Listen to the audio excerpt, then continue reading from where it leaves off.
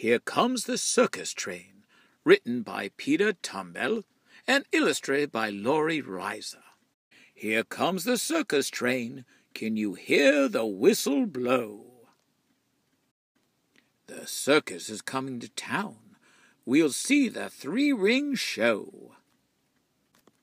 First the big blue engine comes chugging down the track. The conductor rides inside the cab as the train goes clickety-clack.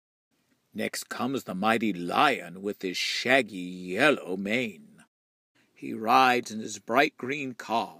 He's king of the circus train.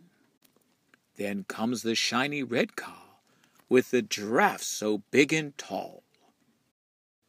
His long neck holds his head so high, he looks down to see us all. Who's riding on the back and can wipe away your frown? With painted face and big red nose, it must be the circus clown.